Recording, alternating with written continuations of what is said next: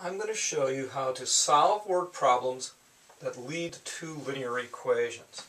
The sum of two numbers is 16. Their difference is 8.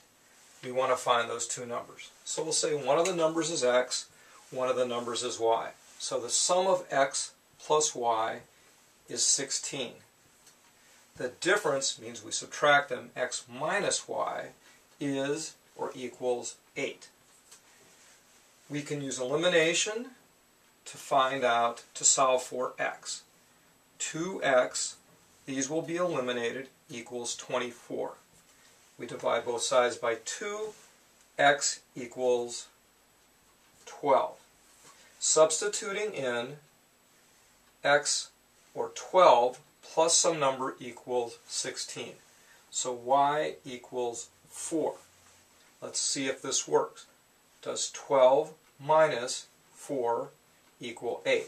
Yes. Example 2 we're going to solve in a slightly different way. Arturo is 7 years older than Todd.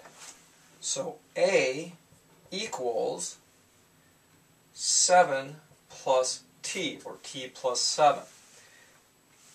The sum of their ages is 43.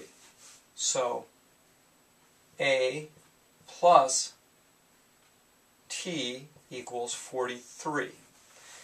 We can substitute every time we see A, 7 plus T. So I'm going to rewrite this equation. 7 plus T for A plus T equals 43. Adding the like terms, 7 plus 2T equals 43. I'm going to subtract 7 from both sides. 2T equals 36.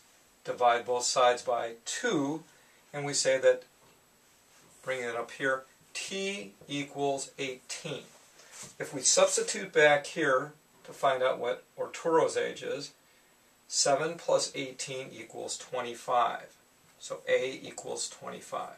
If we go over here and substitute 25 for A and 18 for T, 25 plus 18 does equal 43.